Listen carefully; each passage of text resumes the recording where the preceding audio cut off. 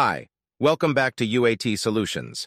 In this tutorial, we will discuss the star and delta actual internal winding connections and visualize the physical state of the terminal connected to each other. Let's consider one side of a transformer configuration, and let's just call it primary in this case. So here are the three lines bringing in power to the transformer.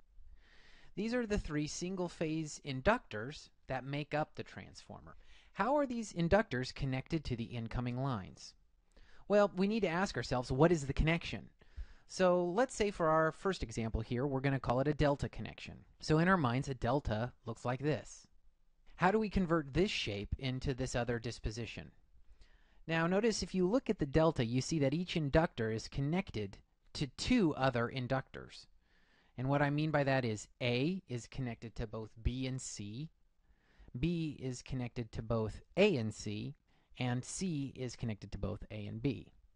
And it's really easy and convenient to see this in the triangle shape, but how do we show that here?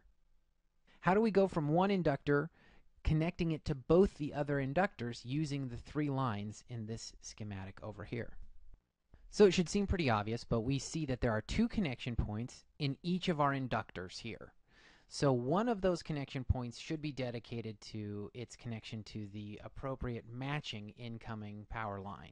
So A should be connected to A at one point, and B should be connected to B at one point, and C to C.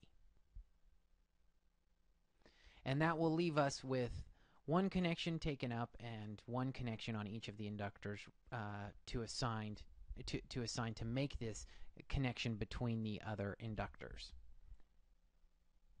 Let's add the three incoming power lines to our delta diagram just to make sure that we're seeing everything appropriately visually, and we can kind of go through and mark off now the connections we've made. So A is connected uninterrupted to the A. So that means our A incoming power goes directly to our A inductor. That means this leg here, the connection is now established. Now B goes directly to the B inductor, so this leg has now been established. That connection is there. C likewise goes directly to the C, so that connection has been established. So now we have the three of the six connections made, both in our horizontal three-line diagram here and in our actual delta configuration diagram here. So now up here we see that we need to connect A to B somehow. A needs to go over to B. So let's make the connection. A is connected now to the B line. Right there. There we go. So now that gets us from A to B. Now we see B needs to be connected to the C line. So let's connect B up down here over to the C. There we go. And lastly, C needs to get connected to the A line. Now you may stop and say, well, we already have connections at those points.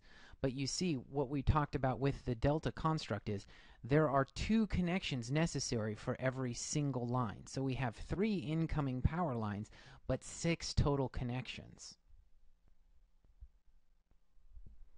So let's trace how the completed circuit runs through all of these connection points from one diagram to the other. So from the A to the B section of the delta here, we're going to see that connection in green, and let's show it now on our other diagram. We go from the inductor connection point up to the B line, which establishes our other connection with the B inductor connection point.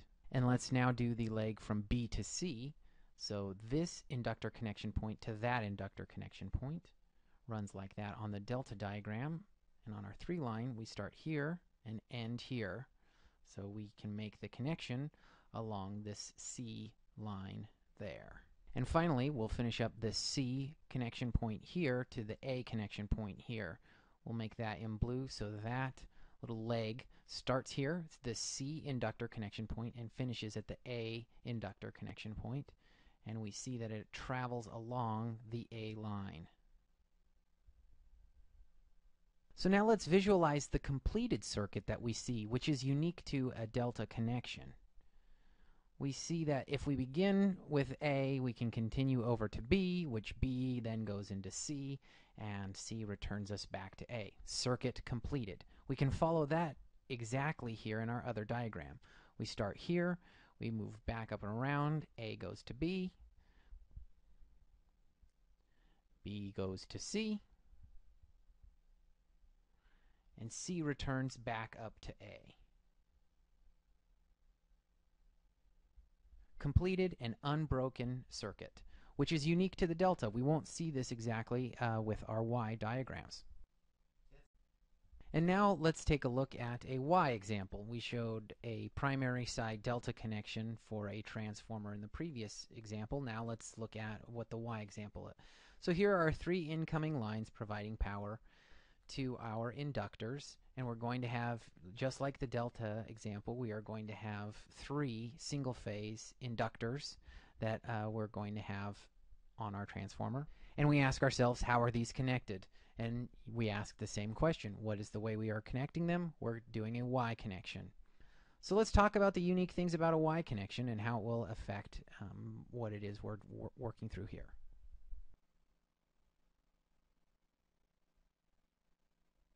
So this now visually, after we worked with the delta, should seem actually really kind of painfully obvious.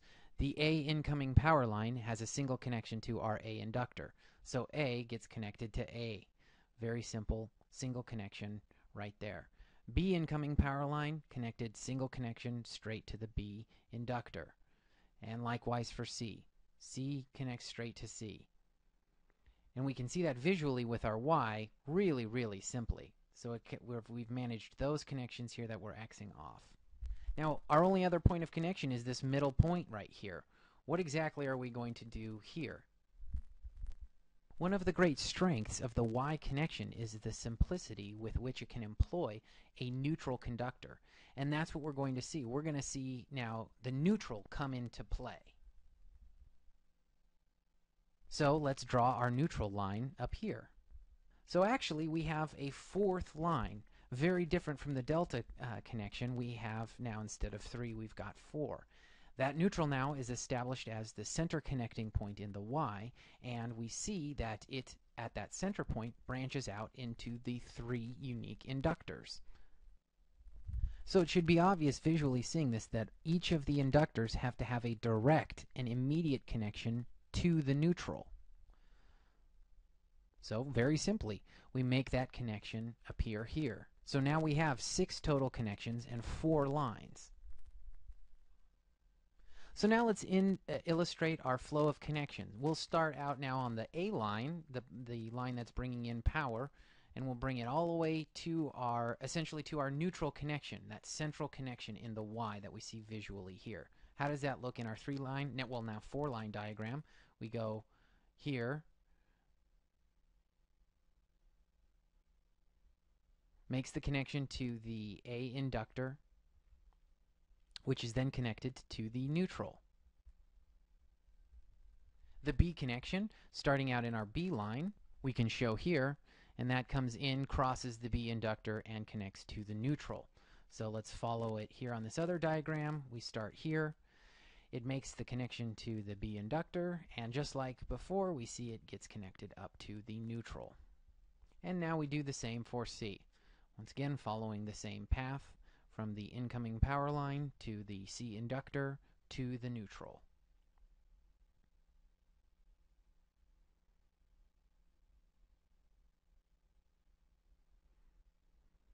And it's completed. What you can see here, a distinguishing characteristic of the Y, is we can't use that yellow tracing like we did in the delta to form that complete circuit. These lines just go out. And so there's another distinguishing characteristic you can see here in the way that it's connected versus the way the delta is connected. So notice now with the neutral connections how we have 3 connections, 3 lines coming in and joining in 1 on the neutral. We'll demonstrate that here with this yellow box shown there. That is